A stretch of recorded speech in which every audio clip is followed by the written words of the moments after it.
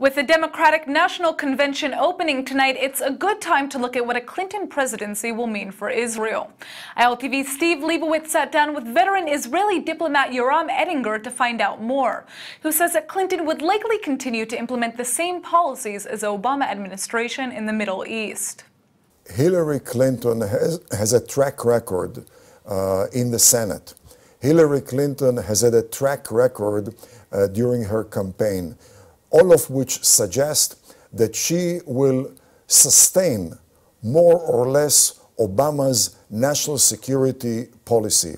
Obama's national security has deteriorated the globe into a very, very low level of stability and predictability.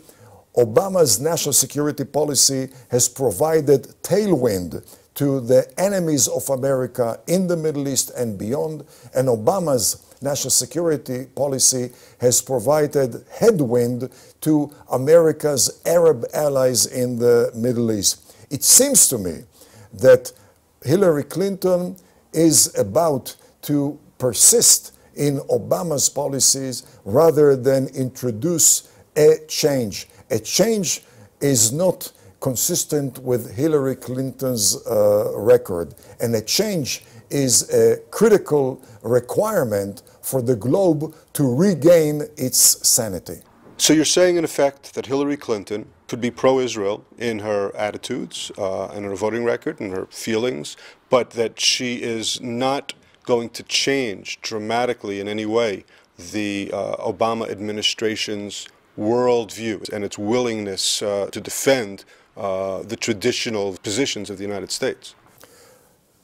For the sake of the U.S. and Israel, an American president must be aware that dealing with rogue regimes requires also the use of military.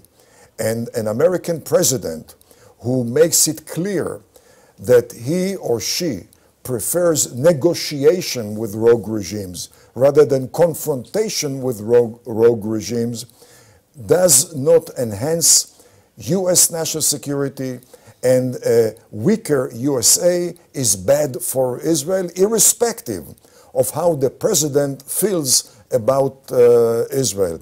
But most importantly, it seems to me, one should be aware, U.S.-Israel relations do not depend on the next American president entirely or not even mostly. U.S.-Israel relations have dramatically catapulted, expanded, in spite of the fact that every single American president, from Truman to Obama, has pressured Israel.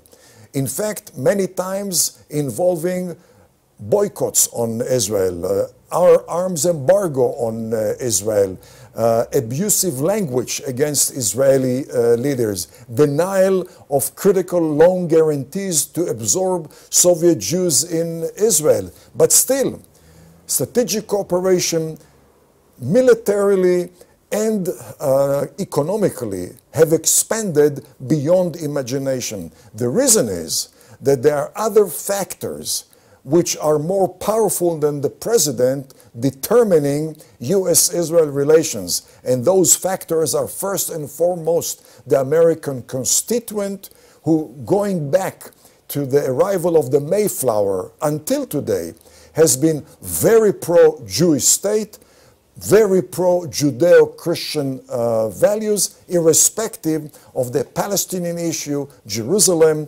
or settlements. And equally important have been the representatives of the American constituent in the House and in the Senate.